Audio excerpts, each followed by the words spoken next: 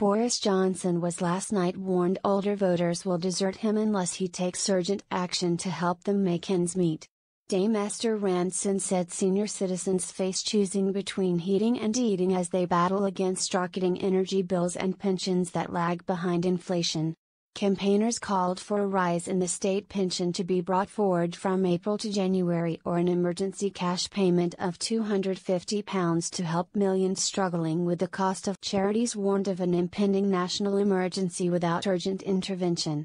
Silver Voices said the older generation feels betrayed and warned our votes can no longer be taken for granted by any political party. Director Dennis Reed said the government must introduce the 3.1% increase in the state pension within weeks instead of months.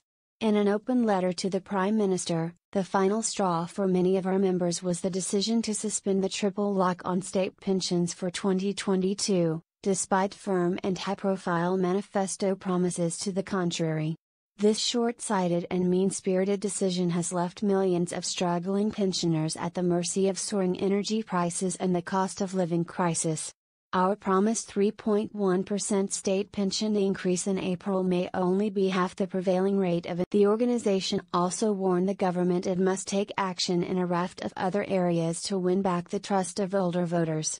It is opposed to plans to raise the age senior citizens start receiving free prescriptions to 66 from 60 and said the winter fuel payment is being allowed to wither on the vine because it will not keep pace with inflation. Silver Voices also raised concerns about the difficulties older people are having trying to secure a face-to-face appointment with a GP and criticized social care reforms for failing to put an end to people having to sell their homes. Mr. Reed added, "We need urgent action on pensions and benefits to support senior citizens through the cost of living crisis, and a genuine national rescue plan for health and social care.